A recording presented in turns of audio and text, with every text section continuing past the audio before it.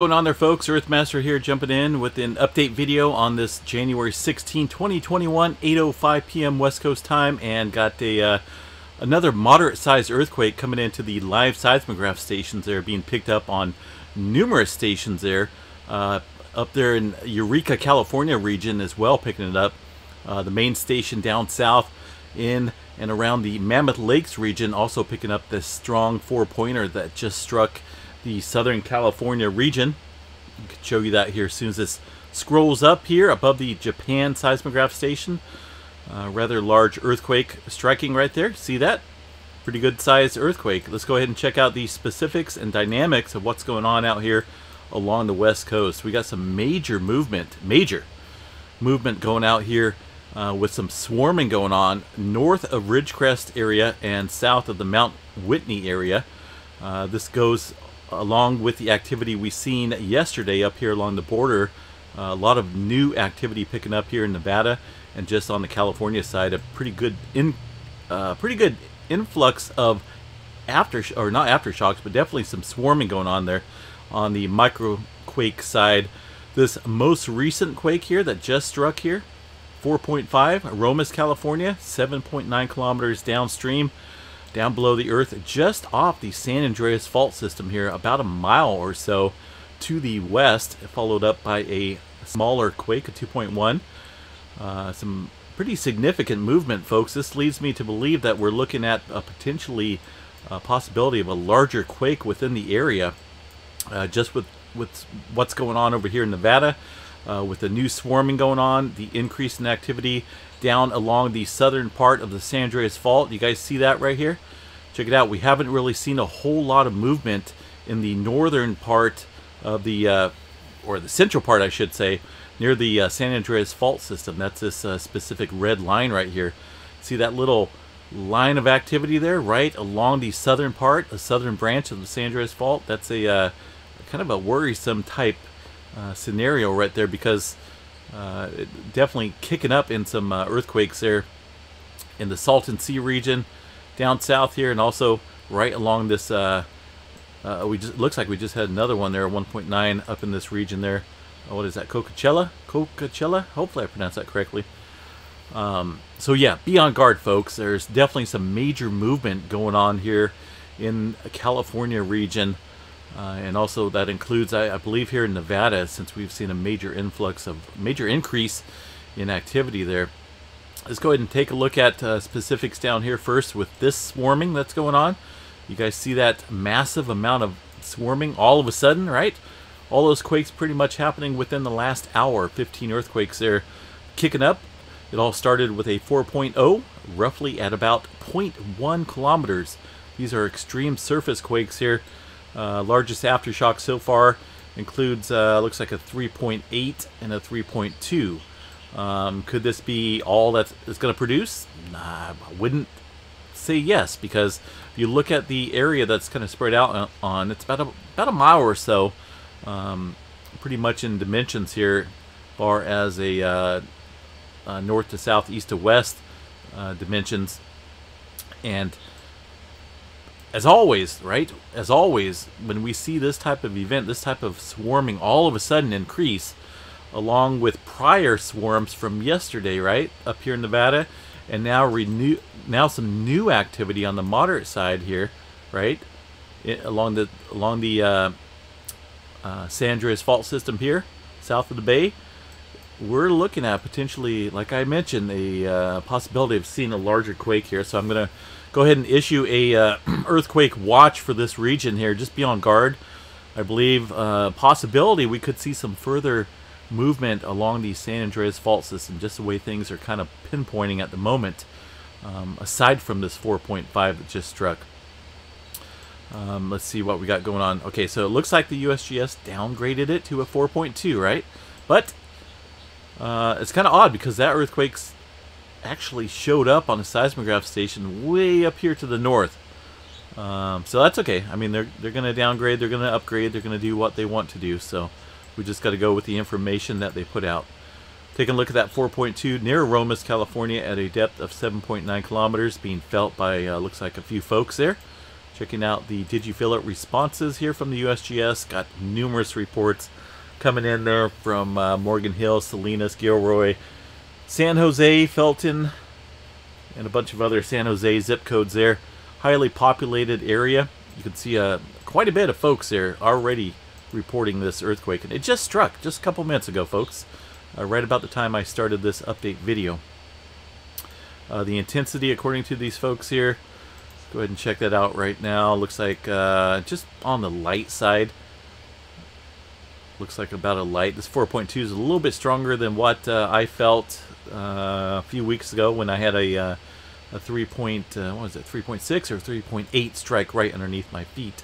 Kind of jolted me up out of the bed in the northern part of California. So not a huge earthquake, but you know, you got to look at what's going on. I mean, there's just way too much movement going on here along this section of the plate boundary, the North American and the Pacific plate here.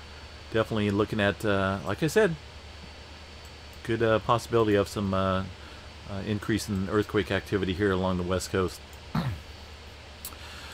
Far as, let's see, what do we got for aftershocks here? Like I said, this just kind of kicked up, folks. It's just all of a sudden we started getting that swarming going on, and now this earthquake activity along the San Andreas fault zone. This is just, what do we got here? The creeping section kind of starts right around here. But, you know, this area is not specifically due for a major earthquake, but that's, you know, you can't really say it's not going to happen, right? You just look at past events, past event, yeah, basically past events that have happened in the north, right? San Francisco and the central part. Those areas have seen some release of major energy in the past 100 or 200 years or so. The southern part, the southern branch, not really. Not a whole lot of release of pressure over there. So this is the area that we're kind of looking at, you know, for that big one to hit California, right? We've been hearing about it for, it seems like, for eons. But, you know, eventually it's going to kick off. With all this activity taking place in and around it, you know, be on guard, folks. There's definitely some movement right around here on the west side and the east side of the plate boundary. San Jacinto Fault area still seeing some activity there, but you know, you just got to paint the picture here, paint the bigger picture, and look at the rest of the world here. There's not a whole lot of movement, but I'm not surprised with all this activity we're seeing on the west coast, considering all the deep events that we've seen over the past few days there, you know, about a week or so. Around the Samoa, Indonesia region and the Solomon Islands. Remember all those big 6-pointers? Deep movement there. I mean, obviously there was some major plate adjustment going on this side of the world, which ultimately will affect, right, other portions of the plate thousands of miles away. So this could be something that we're something that we could, you know, we're definitely going to watch really closely here. I want to look at the activity here in northern Cal. This is not near any volcanoes, but we did see a 2.9 near Viola and a 2.3 earlier today. Surface quaking right there, about a kilometer or so downstream, down below the earth, and some deeper movement, 2.3 at the Cascadia subduction zone, right? Down dip, downstream there. We're looking at 31 kilometers, so this is not a surface quake, but rather or less, you know, underneath this surface here, where the Juan de Fuca plate subducts there underneath the North American plate. So we are seeing some movement there in that department. Taking a look at the, let's go back over here to the tremor map real quick and show you guys what's going on. This migration, well, it's all the way up to the north now. Over the past couple days, we've seen a slow migration of tremor from south to north here. Let's go ahead and bring up yesterday's event there. A little bit down in southern Oregon. We got to go back prior to that. There was none on that, but I know we had a pretty good couple days there of some activity in central Oregon, southern Oregon, and even going back further. We can see that movement kicking up there down south into northern California there. Pretty large cluster there. So basically a migration of movement there from south to north with the tremor there in the Cascadia subduction zone. So with all that going on and all this surface quaking going on and well, swarms kicking off, be on guard, folks. I'm not even joking. Let's stay safe out there for sure, and you know, be on guard just in case something big does happen out there. We can't ignore the facts of what's going on here. Whenever you got a lot of activity around this very sensitive area of the Earth here, when it comes to plate tectonics, right? You got to pay attention to the motion, you know, the earthquakes that are taking place in and around this region. So be on guard, okay? Southern South America region, just seeing some small quakes there. And looks like the latest quake over here around the Vanuatu region, Solomon Islands area, 5.2. All this activity taking place prior. This activity taking place prior to the events there in California. Little cluster of moderate-sized quakes here in Japan. See a 4.6 right there in the south here, in this little area of the world. Mariana Trench region. Seeing a well, 4.6, but pretty deep earthquake, 345 kilometers down along that section of this plate here.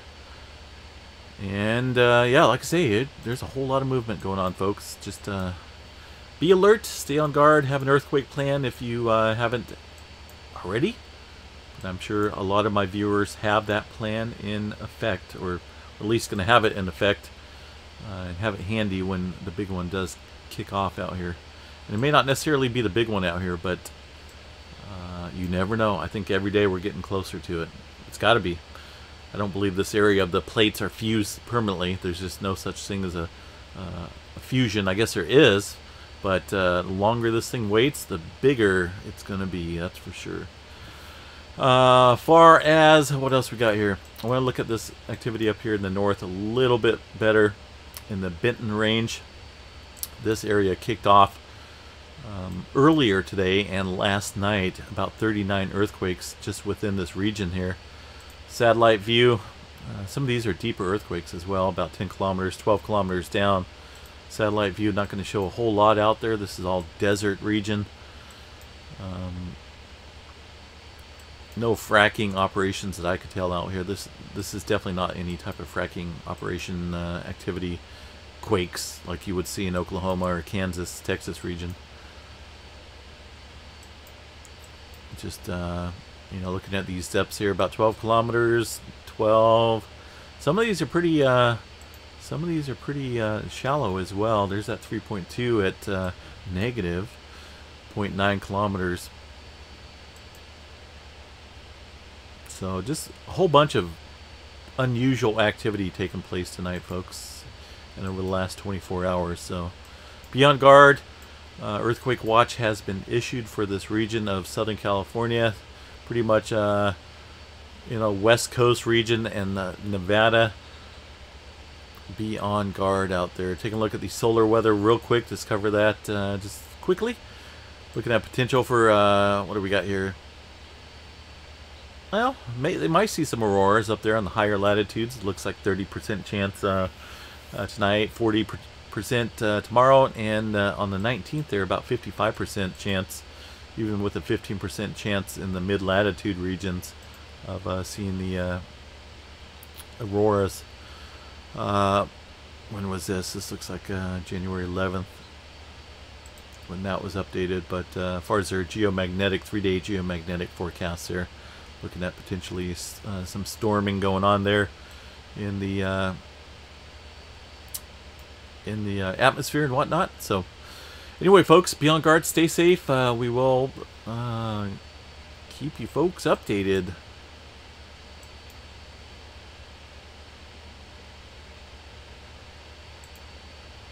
There we go. I was wondering what happened to all the earthquakes there. Got to show all the microquakes to get the full dynamics here of it. But be on guard, folks. Stay safe. I think that's all I wanted to cover. If we do see another larger quake or something bigger than what's taking place right now. We will do an update or jump in here on the live stream,